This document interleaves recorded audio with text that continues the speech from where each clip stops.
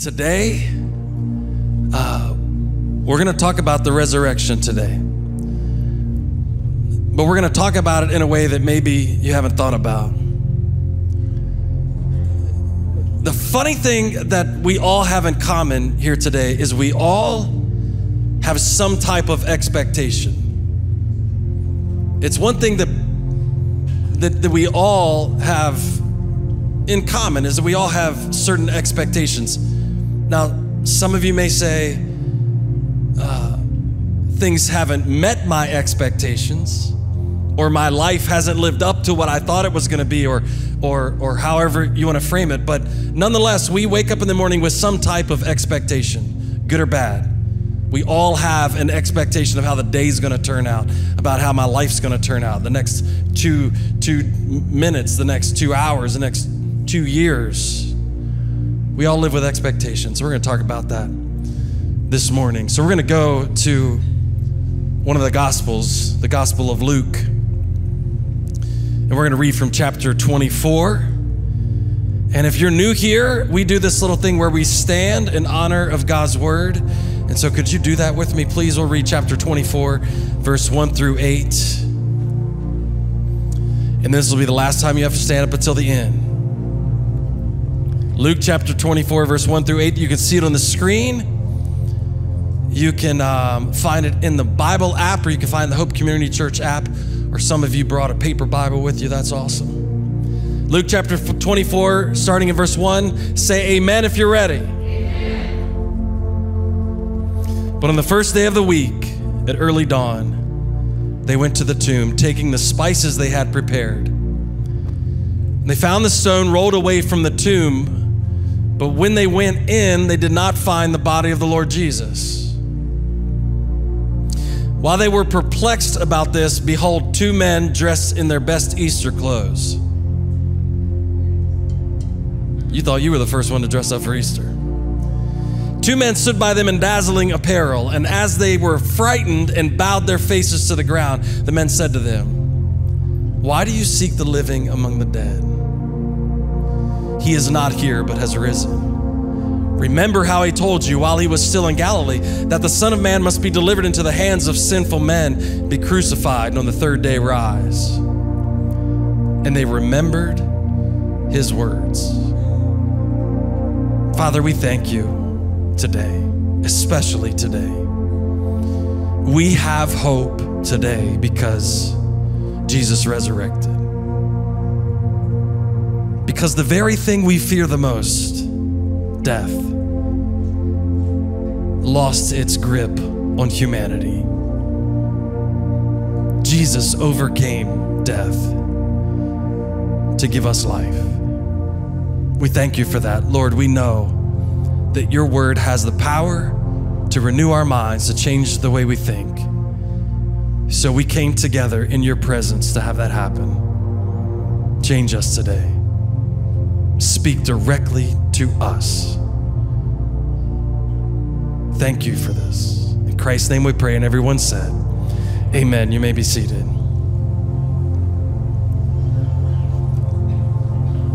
If you read the 4 gospel accounts, you get a very detailed picture of what happened the morning of the crucifixion.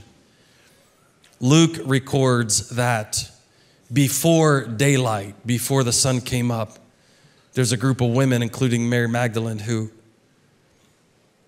had prepared spices to take to the tomb and put them on Jesus' body. Now,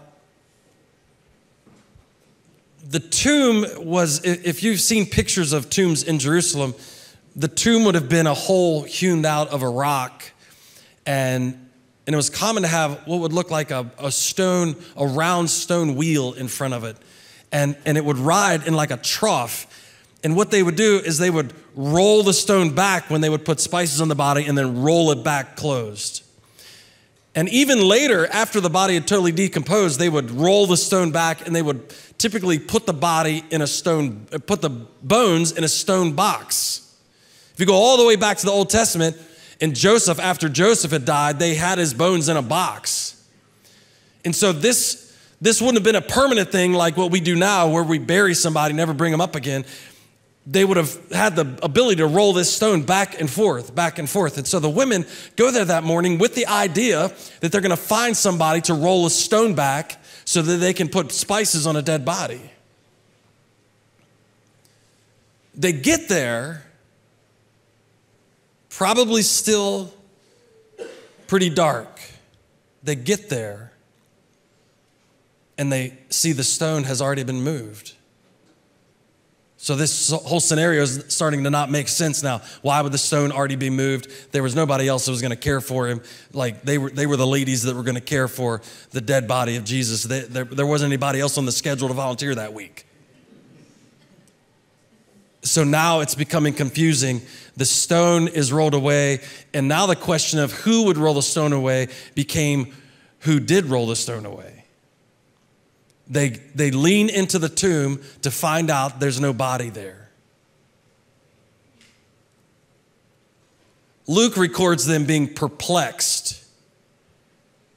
I think that's a polite way of being absolutely shocked and dumbfounded. That after all, why would somebody come in the middle of the night? Why would somebody roll the stone back? Why would this happen? And then in the middle of that confusion, two men who I think it's safe to say were angels. It wasn't like glitter on them. It wasn't sequins. They weren't wearing a Broadway show jacket. I believe that they were shining with the residual power that had raised Christ from the dead. That there was such a power. The other gospel writer said there was an earthquake that happened. There was that there was a supernatural thing that took place, and Jesus rose from the dead. And now there's two angels sitting in that tomb going, what y'all looking for?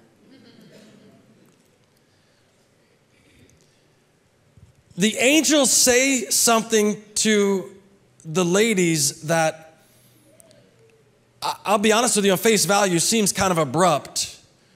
There wasn't a hug taking place. There wasn't, hey, we know you came looking for Jesus. We just want to explain. We know that you had some expectations, but we want to make sure. No, they look at them, they look at the ladies, and they say, why are you looking for the living among the dead? Why are you looking for the living among the dead? To me, that seems a bit abrupt. To me, that seems more confusing.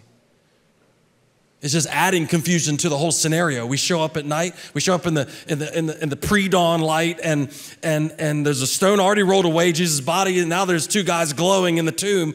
And now you're telling me, why are we looking for the living among the dead? I'm just not. It just seems to be adding to the confusion. And they would go on to have a conversation, explain some things.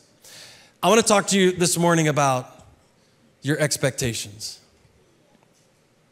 It's one thing we do all have in common.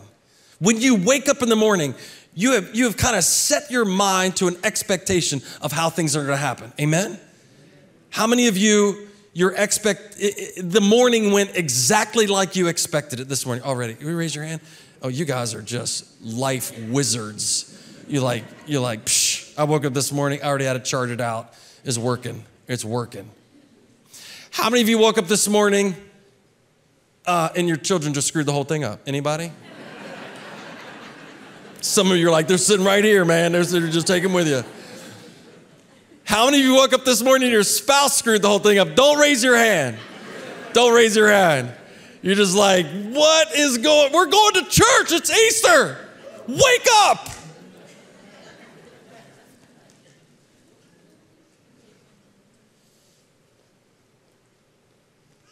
If we took that concept farther, the truth of the matter is we've all had unmet expectations, haven't we? At some point in time of our lives. Maybe you had an expectation of what marriage looks like. And then you got married. Maybe you had an expectation of what kids were going to be like, and then you had kids. Maybe you had an expectation about what your first job or your first love. Maybe you had an expectation about your first career. You're like, man, I'm graduating college, and I'm going to crush it. and you've gotten into your first job and you hate it. The truth of the matter is we all have that commonality between us, the whole expectation thing. And the truth of the matter is we all know what it feels like to have unmet expectations or missed expectations. But there's a thing that happens to us with expectations that we need to be careful about. There's a little phrase called recency bias. Anybody ever heard of that? Recency bias, they talk about it in investing and things like that. It's how the latest thing that happened affects the next thing that's gonna happen, your next choice. The latest thing that happens, the most recent thing that happens causes you to be biased because of that thing happening. So that thing happens and now you're biased towards the next thing that's gonna happen. Everybody following me? Recency bias. It's not historical bias, it's recency bias. So maybe if you were historically biased, you'd be smart enough to look about the whole trajectory of history and say, hey, I don't have anything to be worried about because plenty of people have lived together that hated each other's guts. I don't have anything to worry about, right? No. But because it's so recent, we say, this can never happen. There's no hope. And I want to make a case to you that the ladies that morning and the disciples were suffering from recency bias. You have to remember they've given at least 3 years of their lives, maybe a little. They had quit jobs. They had neglected. You could probably make the case that they had not stayed with their family, some of them, and they'd followed Jesus, and they had given everything. There was a conversation between the disciples and Jesus at one time, like, hey, what about us? We've given up everything. Their whole future, their whole expectation was wrapped up in the idea that Jesus was the man. They'd watched him heal. They'd watched him deliver. They watched him cast demons out. They watched him raise Lazarus from the dead with just a word. Come forth. They'd watched all that. They'd even watched him give them power. He sent them out. The first, he sent 12 of them out, and they cast out demons and healed the sick. And then he sent 72 of them out, and they did miraculous things. They came back and testified. Man, demons trembled in our presence. Could you imagine what a ride that would have been? Man, Jesus, we're with Jesus, man. Back up. Hey, what are you doing in the future? What's your plans look like? Jesus, I'm with Jesus. Whatever he's doing, I'm doing. Yeah. What?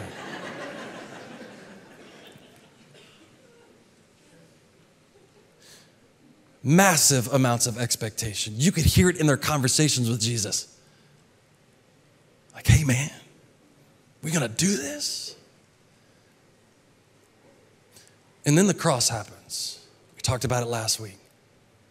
Then they watched that same Jesus who seemingly could slip through the Jewish rulers like he could slip through. There'd be groups of people that would try to take him captive, and they couldn't. He could disappear. He could walk on water. He could when a crowd would gather around him and try to make him king, he could slip out, and then they'd find him walking on the water. Like, it was crazy. And yet, all of a sudden, he's tried without any defense. He doesn't take up for himself. He doesn't make a case. He doesn't say, hey, bring Peter, James, and John in here. They'll tell you what I was doing. He makes no effort to even defend himself. They watch him go to the cross and they watch him die. And along with the dead body of Jesus went their expectations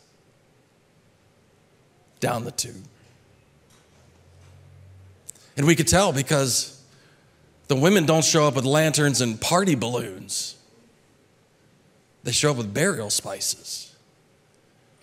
Because your recency bias, what the last bad thing that happened to you tends to turn you in the future. It tends to set the expectation for the next thing. Do you know what I'm saying? Maybe you've said this. I've probably said this. Well, ain't nothing good gonna happen now. Now that this happened, nothing good's gonna happen now. Now that happened, now that one didn't work, now that they've walked out, now that the job, now that this, now that that, now that this, now it's not gonna happen. And you can imagine the disappointment on those followers of Christ, those women walking that morning in the early daylight of all that could have been. If it had just worked out, if it would have just, if he just didn't let him kill him,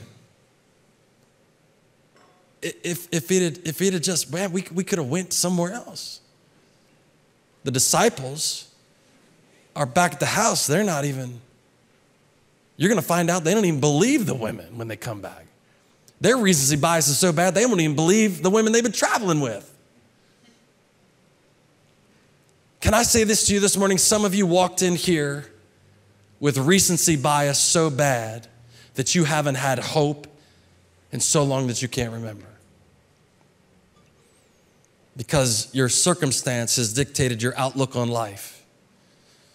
This relationship didn't work, so that one's not gonna work. This kid didn't work, so when they become an adult, they're not gonna work. This job didn't work, so I'm useless to even go look for another job. This one didn't work, that one, this one. Now that one won't. This one didn't, so that one won't. And you've been playing ping pong with your life. It didn't work, so it can't work. It didn't work, so it can't work. It didn't work, so it can't work. And so the most recent thing that's happened to you has affected your expectation of life, and you've been without hope so long, you're afraid to even turn around and see if there's any available. It's just almost not worth it. It's almost not worth it to even try anymore, because every time I turn around, come on, you might have said that, right?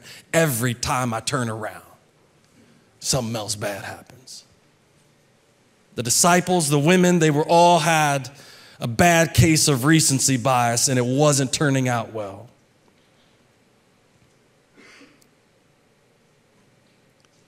When they get back, after this thing happens at the tomb, they run back to the disciples, and we find the disciples, like I said, in the same recency bias. Verse 10 of Luke.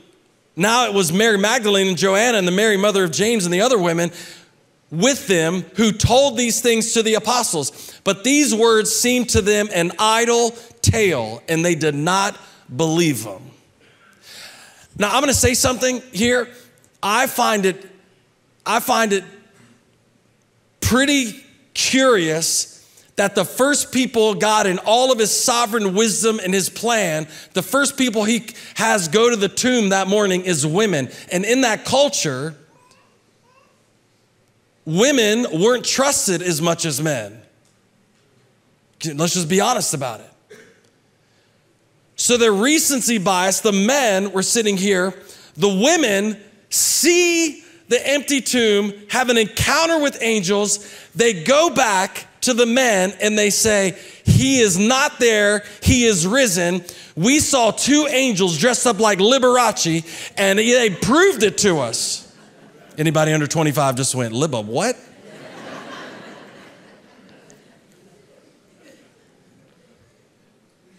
And the men went, stop lying to us. We watched him die, there's no chance. Luke records it being called, he calls it an idle tale. How could you go to the tomb and come back and make something up like that? Some of you found yourself in that circumstance where the last thing that happened was so bad you won't believe anybody in the future. They could be people you've lived with for the last 10 years. They could be people that you've been married to. A person you've been married to. They could be your own kids. They could be people you've worked with and trusted. They could be people who've taken care of you. They could be, because it was bad, now they're coming to you and you go, nope, not gonna believe it. What benefit did the women have that morning making something up? But yet they were so traumatized from what had just recently happened that their expectation was, there's no chance what you're telling me could be true. They had lost all hope. They didn't even want to try to hope. So they say, no, you're making it up. There's no hope in this. There's no chance for this to be true. You're making it up. But I need to let you know something. If you don't walk away with anything else this morning, I need you to know this. The tragedy and pain and difficulty can reside in the same house as hope. They're not incongruent. They're not separate. They're not like magnets that flipped around oppose each other. Difficulty and hope can live in the same house. Amen? It can live in the same house. And so that's when over and over again, Paul will tell us, man, these light and momentary sufferings are not worthy to be compared with what he is doing in us. That this tragedy of life that we're living in has no bearing on the hope that he's giving us. Amen? If that was true, you'd stop raising kids at like 2 years old. No hope. They're 2 years old, they're still pooping their pants. Because the most recent thing they did was poop their pants. It's gonna happen again. I know, it's gonna happen again. Just don't even change it. That'll teach them, let them live in it.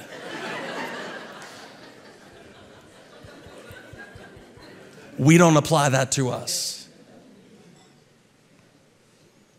Aren't you thankful God doesn't treat us that way? Because you can't see a way out, he doesn't make you live in it.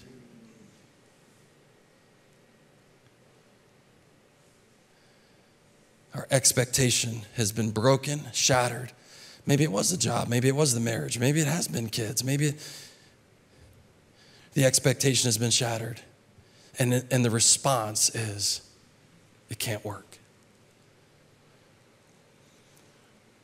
But the truth of the matter is, our lives aren't that simple. It's more complicated than that. It's the combination of difficulty and hope that makes us.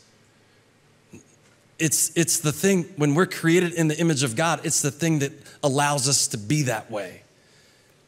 Jesus was hopeful on the cross. He tells the thief, today you will be with me in paradise. He doesn't say, we're all bleeding to death, there's no hope here. He's teaching us how to be in pain and hopeful at the same time. Just because the last thing that happened was bad doesn't mean the next thing that happened won't be good. Just because death was the last thing doesn't mean resurrection won't be the next thing. But what happens if we're not careful is we start looking in places where you will never find life. We start looking in places where there's no hope. So now the words that the angels say to the women are starting to become a little clearer. That there is hope out there. Matter of fact, Paul teaches us this over and over in Romans chapter 12, verse 12. He says, rejoice in hope, be patient in tribulation, be constant in prayer. There's three things that are taking place there all at the same time: praying, tribulation, and hope. They're not mutually exclusive. They're all happening. Rejoice in hope, be patient in tribulation, be constant in prayer. They're not one after another. They're all at the same time. If you're going through something difficult, be patient. Pray and have hope, because the last thing that happened to you doesn't signify the next thing that could happen to you.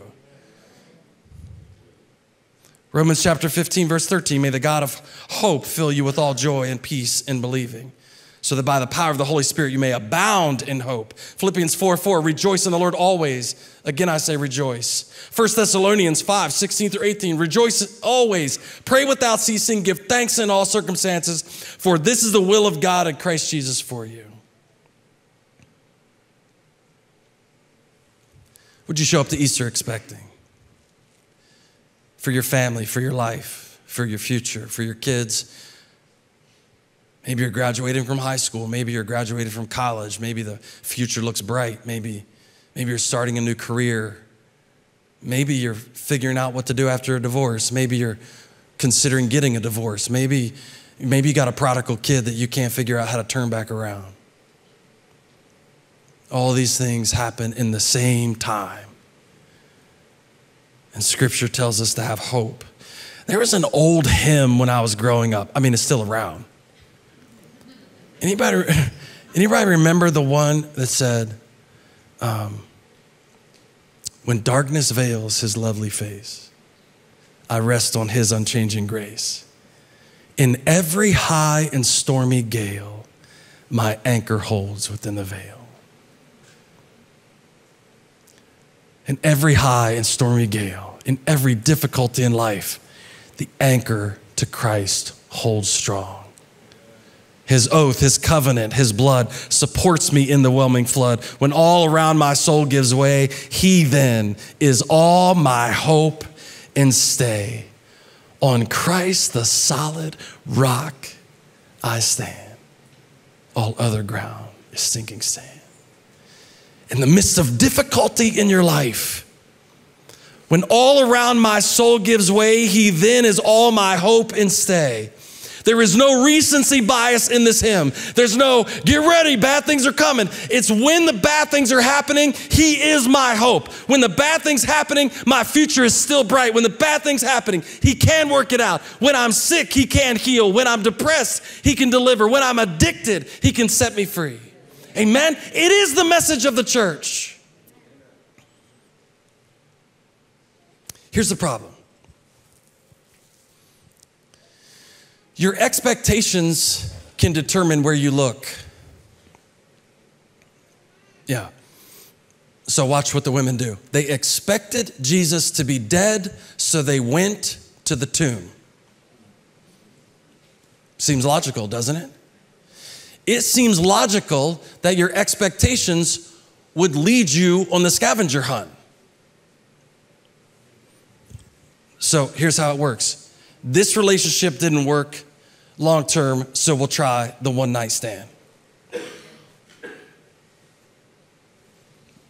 This job didn't work, so I'll quit, just do this one. This didn't work, so I'll just search over here.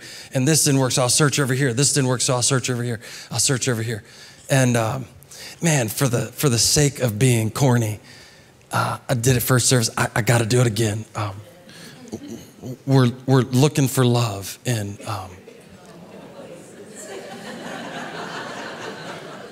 I warned you up front. You know what Paul gives us the description of Galatians 5, chapter 5, verse 19. He says this: now the works of the flesh are evident. The works of the flesh are evident. Sexual immorality, impurity, sensuality, idolatry, sorcery, enmity, strife, jealousy, fits of anger, rivalries, dissensions, divisions, envy, drunkenness, orgies, and things like these. I warn you, as I warned you before, that those who do such things will not inherit the kingdom of God. Paul in Galatians 5 is talking about the fruits of the Spirit, but also the fruit of sin. This is the work of the flesh. Now, you say, why'd you read that? That has nothing to do with the story. Lean in for a second. He's describing where our culture has been searching. Because our expectation that is everything's broken, nothing's gonna work, and it's all pointless. And the farther we get away from hope, the more we search under these rocks. The more we search under these things, the more we search under, well, I didn't get the opportunity, so I'm just gonna be jealous and strifeful towards the person that did. I didn't get this, so I'm gonna do this. And Paul's writing in Galatians 5 an actual description of what the scavenger hunt of sin looks like. When your expectation is there is no hope, you start digging under those same rocks. What's the point? What's the point? Well, I'll pick up the sexual addiction rock. It doesn't matter. There's no hope. I'll pick up the drug addiction rock, see if I can just numb the thing. It's no hope. What's it matter? Your expectation that there is no hope drives you into that thing. And we keep looking and looking and looking and looking, and before you know it, we've dug so deep that we can't even get out. So the angels look at the women who show up at the tomb and they say, why are you looking for the living among the dead? And I think the heart of God is saying that to us as a church, as a culture, as a nation. Why do you keep trying to live and searching for that among the dead things? There is no life in addiction. There isn't. There is no life in switching from one relationship to another. There is no life in envy. There is no life in strife. There is no life in dissension. There is no life in all those things. Paul says, you will not inherit eternal life. Death is the result.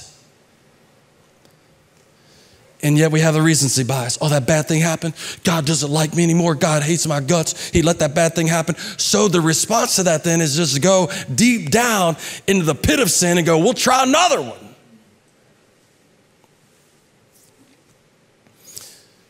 And all the while, the angel's voices still ring true. Why do you keep looking there? Why do you keep looking there? There's nothing to be found. Now listen, this is not like a game of hide and seek with kids. It's not. Because I like sitting on the sideline watching kids run around not being able to find each other. I think it's funny. And you may think it's inconsiderate, but I like it when they pick on the littlest one. It's very entertaining. The game lasts a really long time. So you've all seen it. A couple 12, 13-year-olds get together who can manipulate a little bit, you know what I'm saying? They've had a little practice, and they pick the 4-year-old, count to 7,000 and come look for us, chump. And then they go hide, and then you sit back and watch the 4-year-old just like, not there, not there, not 4 hours later, not there, not there. We've been playing like a 4-year-old. You know what I found out? You can't pull that over on a 20-year-old. First of all, they won't count to 7,000. They're like, forget you. And they already know all the hiding spots. How long are we gonna be duped? How long are we gonna run around searching in places that we will never find hope? How long will we run around and get disappointed and disappointed and disappointed? And by the way, we become our own self-fulfilling prophecy.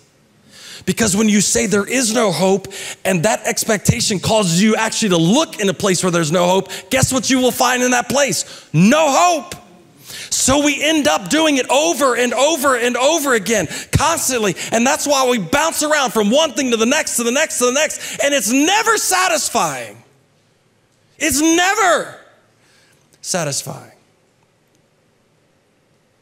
And all the time, why are you looking there? Why are you looking there? There's nobody here. There's no hope here. Don't look here anymore. Don't look here. If I could get everybody in the building just to get out a sheet of paper and start writing down the places where you already know there's no hope. I'm not gonna look there anymore.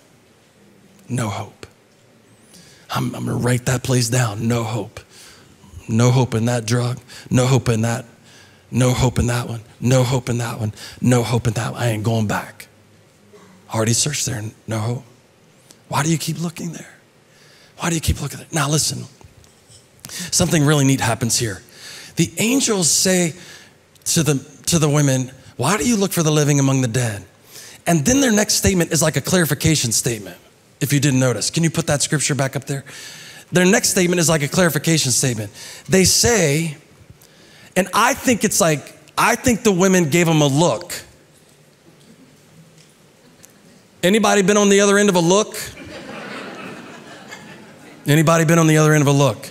Then the women didn't have to say anything, they just went. And this is why I think, because if they understood it, they wouldn't clarify it. There would be no need to clarify the statement if the women understood it first off, but it was a confusing statement. Can we all agree? It was a confusing statement. We showed here to find Jesus and put spices on him, and the first thing you say to us, why are you looking for the living among the dead? I kind of think Mary, like, is it, really? Like, we walked here in the dark carrying these spices, and that's the first thing you're gonna say, showing up in your Liberace suit. It's the first thing you're gonna tell us. Why are you looking for the living among the dead? And I think they gave the angels a look, and the angels went, we better explain ourselves. because their next statement is an explanation of the first one. As they were frightened and bowed their faces to the ground, the men said to them, why do you seek the living among the dead? Go to the next one. He is not here, but he is risen. Remember how he told you while he was in Galilee. Go to the next one. That the Son of Man must be delivered into the hands of sinful men and be crucified and on the third day rise. And the very next verse, and they remembered his words. There might be one or two people in here that ain't been to church in 10 years. You've had unmet expectations. You were wishing your life would turn out a certain way. And now you've been searching under rocks and you haven't found any hope. And you showed up this morning to a church called Hope, maybe in a last-ditch effort to find hope. And all you needed was to be reminded of what you already knew.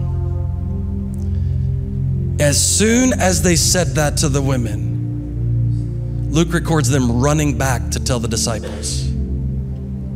All of a sudden, their expectation had changed because they remembered what he said. That's right. That's right.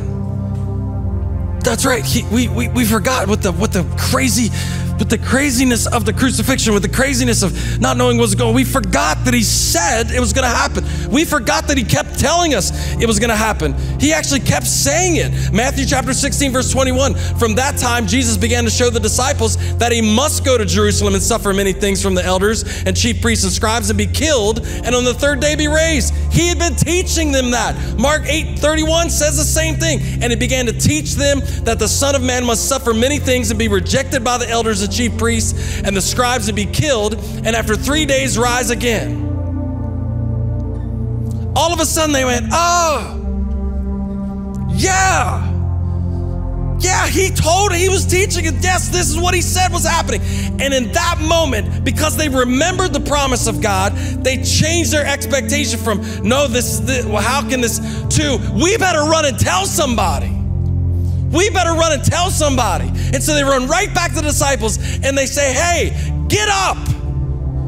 He's risen. He's risen. Get up. He's risen. Get up. He's risen. And even after the disciples are like, stop making stuff up, you better get up.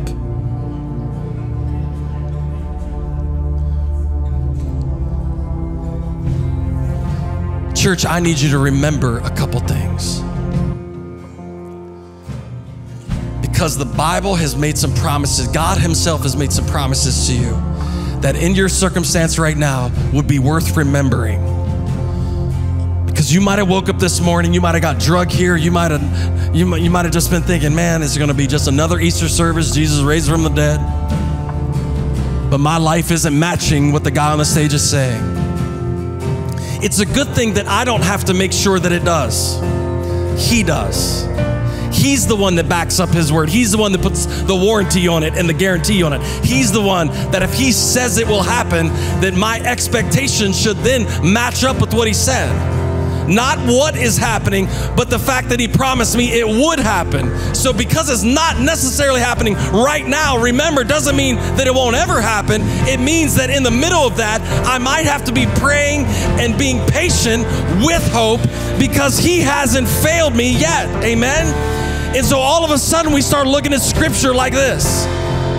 Philippians 1:6, and I am sure of this, that he who began a good work in you will bring it to completion at the day of Jesus Christ. That there's not a soul in this room right now that if he has started it in you, that he won't complete it. He has you, he's with you, he's for you, and you can have hope this morning because it's his promise, not mine. You can have hope this morning because it's not about your circumstance, it's what he's able to do. Amen? Come on, stand to your feet. Father, we thank you today, all across the building. If your expectations have been looking for the wrong thing, if you've been digging in the wrong holes, you've been disappointed after disappointed, I'm asking you this morning to hook your future to him, hook your faith to him, hook the last amount of energy you have to Him, and let Him show you where life is. Let Him show where hope is. Let Him show you where the future is. Let Him guide your steps this morning. Amen. Come on, just lift your hands today. Surrender that to Him. He has your future in His hands today. Come on, lift your voice.